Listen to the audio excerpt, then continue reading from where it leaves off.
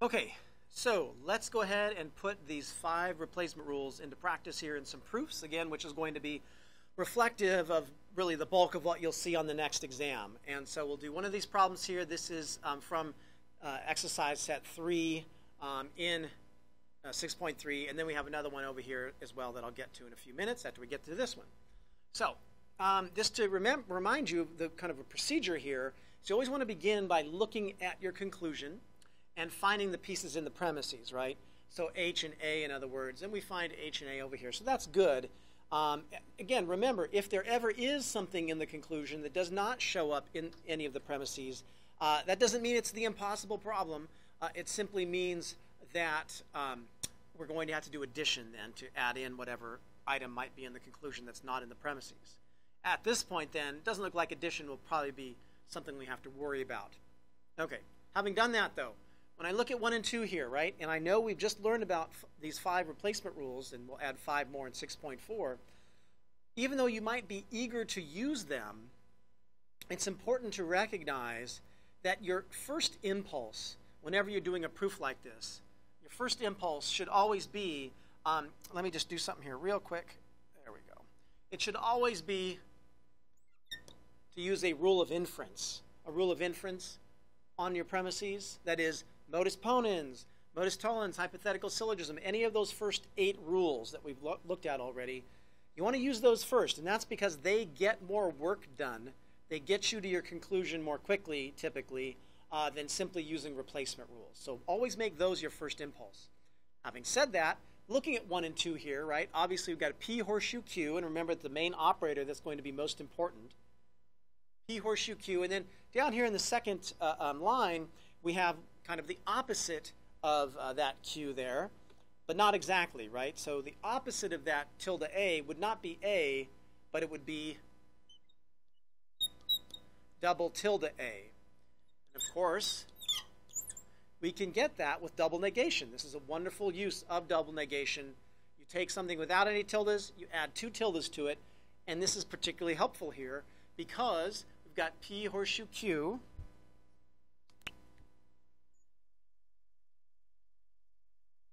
right? P horseshoe Q, and here's Q again with a tilde in front of it. So P horseshoe Q and tilde Q is the setup for modus tollens, and modus tollens then would give us tilde H. That's modus tollens 1 and 3, giving us tilde H. All right, so now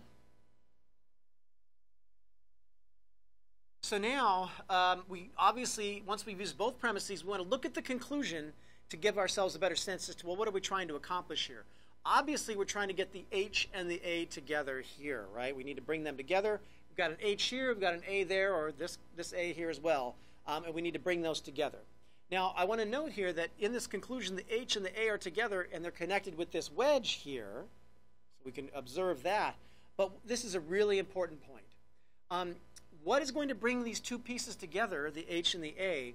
Well, when you have both pieces like we have here, you want to use conjunction to bring them together. Sometimes people have a temptation to use addition to bring 2 things together, but really that's not what addition is for. Addition is for when you have something and then you can add on whatever you like. Since we already have the pieces, the H and the A, bring them together with conjunction. So which pieces do we want to add? Well, we've got tilde H. When I say add, I should have said conjoin here, right? Because we're not doing addition. Which pieces do I want to conjoin to one another, bring together like that way, or glue them together is usually how I refer to it. Well, we have tilde H. What if we glued it together with double tilde A?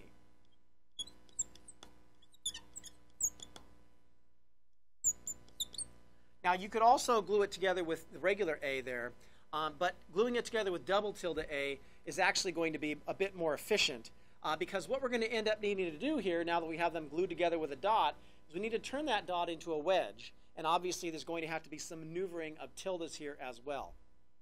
So, how do we accomplish that?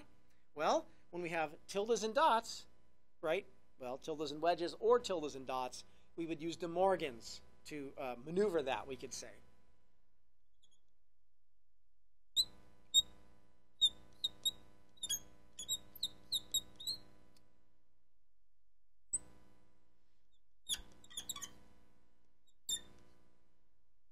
And so we take a tilde from each piece, put it outside the parentheses, and then that changes dots to wedges. That's how De Morgan's works, right? Dots always turn into wedges. Wedges always turn into dots. So we have gotten the two pieces together with conj, and then we've been able to turn the dot into a wedge with De Morgan's, and what do you know? That's our conclusion, and so we're done with that one. Okay, so having done that one, we can turn to this next one here that I've written already. And so again, same procedure though. We have three premises, and our conclusion is S dot J. The first thing we want to do is look at our conclusion and find it in the premises. So S and J, there's an S, there's a J, so we'll get them out of there somehow. Addition probably won't be necessary in this case. So we won't worry about the conclusion though, right? Once you find the conclusion in the premises, don't worry about it, set it aside, focus on the premises themselves, and see if you can get them to work together. And again, I will remind you, try to use a rule of inference first as opposed to a replacement rule. I say that in particular because, in fact, I probably want to resist the temptation here to look at tildes and wedges and think, De Morgan's, right? I am a fan of De Morgan's. That is a setup for De Morgan's, and I want to do that, and I will do it. However, I don't want to let something elude me, and that's the fact that right here, right, we have the setup for hypothetical syllogism. And so hypothetical syllogism, being one of the rules of inference, is something I actually want to capitalize on first. And so just to remind you, with hypothetical syllogism, once you notice those two things are the same, they're going to go away, and then whatever's on the left, in this case S, stays on the left. Whatever's on the right, in this case K, stays on the right, and then the thing that's the same goes away. And so that's hypothetical syllogism 2 and 3. And again, in case you're wondering, well, why do that? Why do that? Again, the answer is because I can, because if I'm using a rule of inference, it gets more work done, and so I try that. Now, at this point, there's not, I can't really do anything with that. We do know we're going to use every premise we're given at least once, and so here I am going to try and apply De Morgan's to that.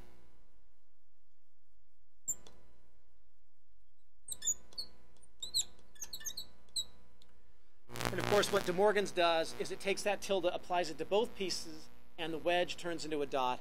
And what's better about this is that this is not only De Morgan's, but it's my favorite version of De Morgan's because I end up with a dot there. And the reason it's my favorite then is because I can simplify, and I can do com and simp off that one as well if I like. So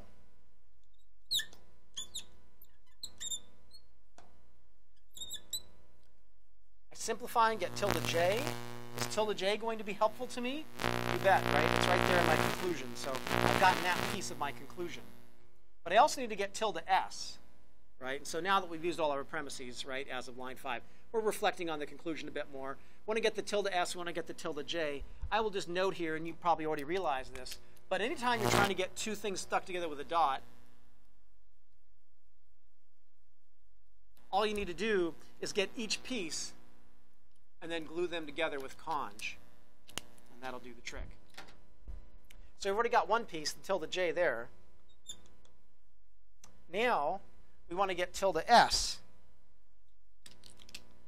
Well, there's this line. We haven't used line 4 yet, so we're going to pay particular attention to line 4. And we're going to note we'd like to get the S out of there with a tilde, but to do that, what we'd need to do is get tilde K, right, and use modus tollens. Well, there's the tilde K there. So what we'll do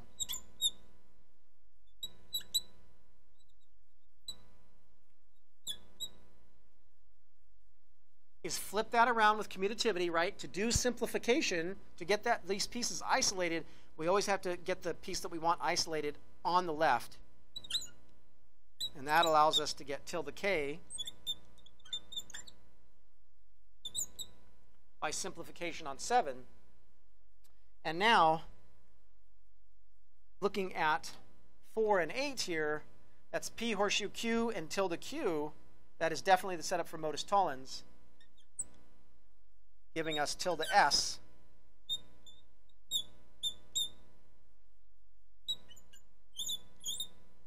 Modus tollens 4 and 8.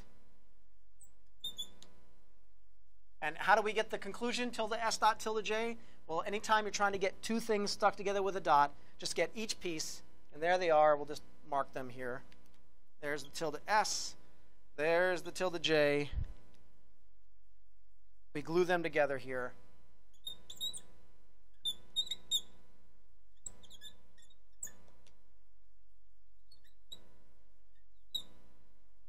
Conjunction of 6 and 9 gets us tilde s dot tilde j. Sometimes there's a question, can you glue these two pieces together in any order that you like when you do conjunction? Can you put the pieces together in any order that you like? And the answer is yes, any order that you like. And so just put them in the order that they are in the conclusion, and we've done it.